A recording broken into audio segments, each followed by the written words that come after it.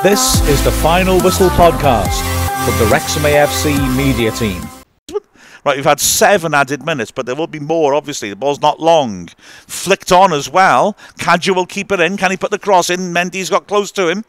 Kadja delivers into the goal mouth. Good defending by O'Connell there.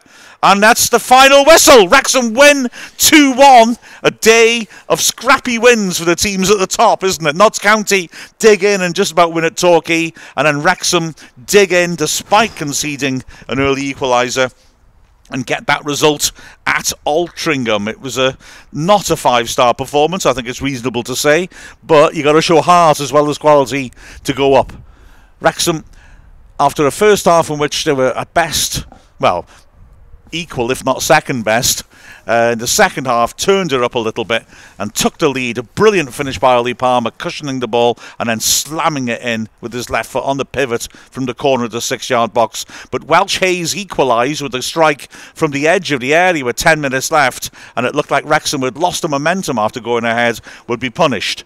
But Wrexham came forwards, and after a corner was hit against a post by Dalby and his follow-up shot was brilliantly saved by Byrne, there was debutant Eoghan O'Connell to smash it with power through the middle and clinch the win. Wow, it was hard work, but yeah, never mind the quality, feel the points.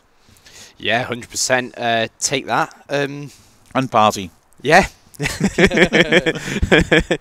It was typical sort of recent Wrexham performance in that it would be hard to pick one player that really stood out, but all of them played really well. And we dug in and showed character when we needed to, really, didn't we? Because, quite frankly, Altrincham did well in the first half. We didn't impose ourselves. We found it hard to get our passing rhythm going. But we came out to start the second half and were aggressive and on the front foot. That was one of our toughest fixtures I've seen Wrexham play this season. I think all credit to Altrincham, I must say, because they played some really nice football. They went toe-to-toe with us football-wise and, you know, kept on battling through, and they got their goal to equalise. But it just shows this Wrexham side is so resilient, and the debutant got the goal. So happy for him and so happy for the team.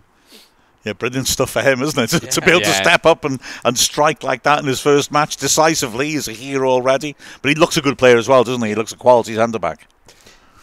Yeah, he looked like a Rolls-Royce centre-back. Really good on the ball. Fast, strong, experienced. He's played for big clubs before. He's not going to be phased for playing for Wrexham. So, yeah, for me, he was man of the match. Yeah, I would go along with that, actually. I think he's made a decisive difference with the goal as well as defending well. So unless Bill raises an objection, we'll go with him as man of the match. Yeah, why not? Yeah, absolutely. They and you know, we were put under pressure by Notts County by them winning. Yeah. When we let that equaliser in, well, you need to have a bit of character to step up and show that you're not fazed by that, and that's exactly what we did. And not just the fact that they won today; they've won. There's 3 games in a row that they've won to go ahead of us. But you know, obviously we've got the games in hand. That's a lot of pressure for a team to be under, isn't it? Absolutely. Yeah.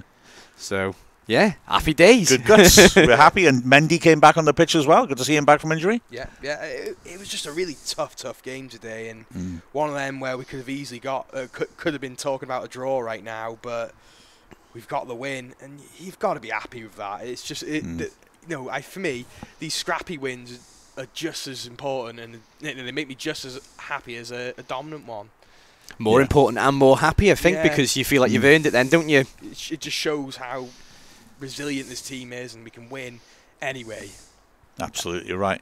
Let's hope Paul Johnson's okay. The one dark cloud as he got injured and had to come off in the first half, but hopefully he's all right. Anthony Ford, of course, missing the game because his wife had a baby, and so... yeah, good stuff. Wrexham win. That's the most important thing. We go on to Sheffield now to have some fun in midweek. No matter how the game goes, it's fun, isn't it? Let's be honest. Excellent stuff. We'll watch out for all the usual things.